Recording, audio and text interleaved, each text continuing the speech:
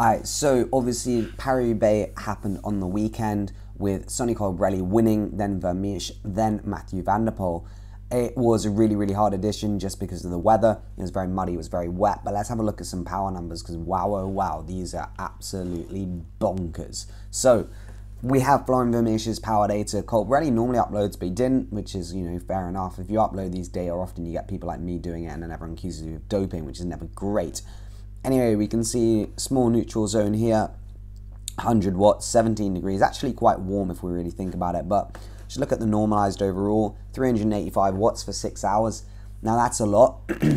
Obviously, Vermeesch is a big boy. He's like 80 kilos, so you got to think like that is actually less than 5 watts per kilo.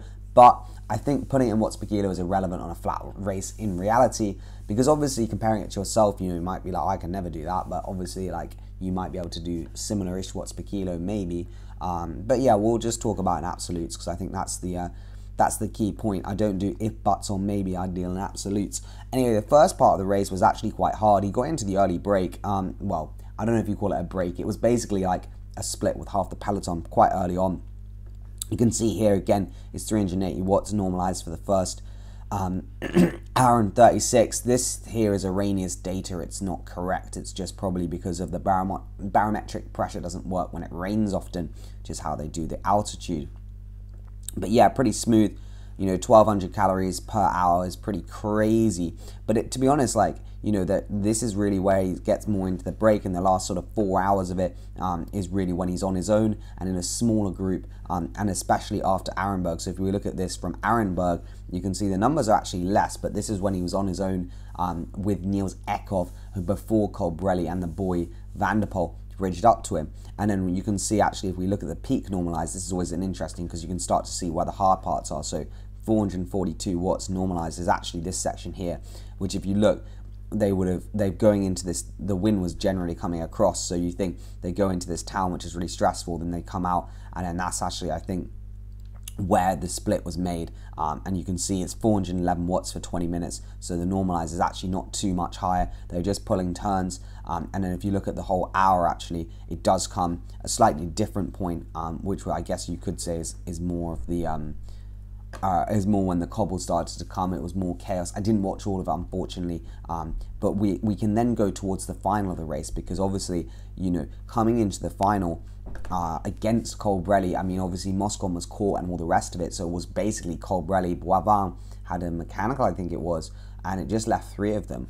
And going into the run-in, you can see it's not too hard. It's 364 normalized, but so they were just swapping turns here. Like they if you think they come off, this is like the Canfin en Pavelay or Mons en Pavelay cobbled section, which is always very hard.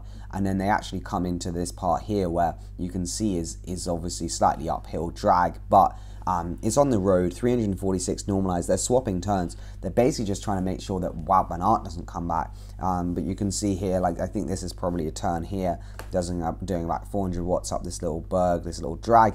But coming into the final, he does a really, really big attack here. If you don't know Florian Vermeesch, he's actually quite good. He's got a good kick on him, and he's also a strong time trial boy. But he did 10 watts per kilo for 16 seconds with a peak of like 13.27. Like, that's pretty good. But Colbrelli, if you saw it, he closed it straight down, no worries. But we're going to go into the final sprint because I think this is really interesting. So you can see after that, it basically shut off. 233 normalized. Like, they're just cruising. There's like nothing going on. Sorry, my hair is absolutely a mess.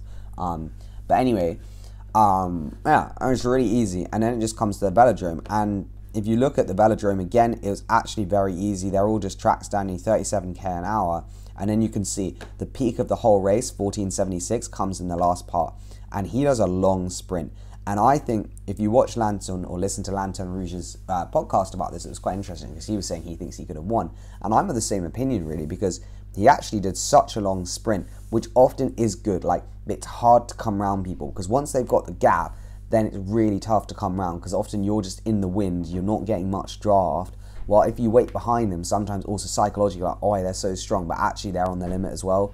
But you can see here, 918 watts for 21 seconds. That's big. Like, that's big, like, no matter who you are, whenever, let alone at the end of Roubaix. And if you think like he hit a peak of 14.76, and then so if we actually look on this sprint here, he did 11.49 for 12 seconds, which again you might say, oh, that's really good, to be honest, like for a lot of people. But then you can see he massively faded, but held 1,000 watts for 16 seconds. Like, look at this, peak 15 seconds, almost 1,100 watts for 15 seconds. Now that is really good.